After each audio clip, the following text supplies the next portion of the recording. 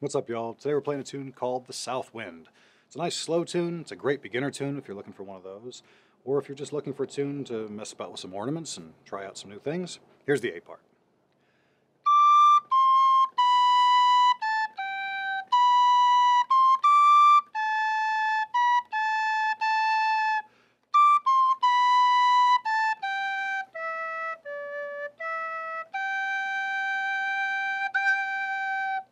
Play that again. The nice thing about this tune, at least, is the A part.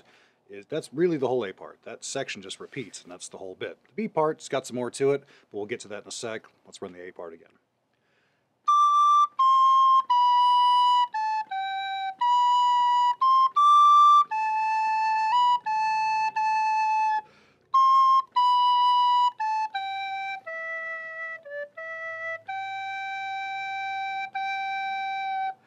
And again, that would repeat. That's the whole bit. Now the B part jumps up high. Don't let that worry you. We'll get through it.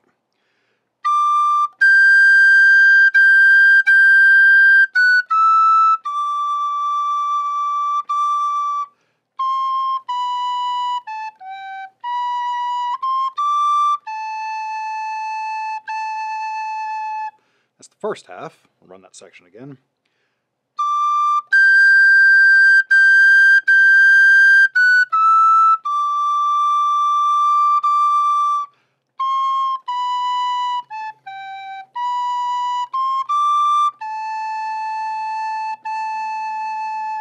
Now the second section jumps back up, so it's a bit of a repeat, and then the ending wraps up the same way the A part does. So here's the second half.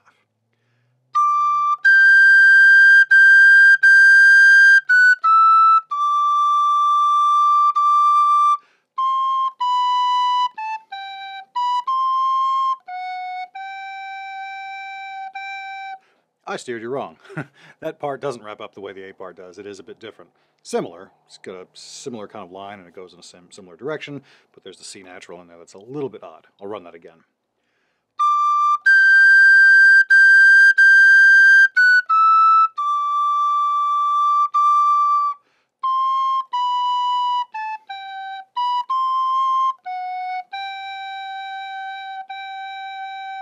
I'll play the whole tune, which is really A, B. The A part is basically just a repeat, but we'll play the whole thing. Hopefully it'll make more sense as we get through the whole thing. So here we go. See if you can follow along. Nice and slow, though, too.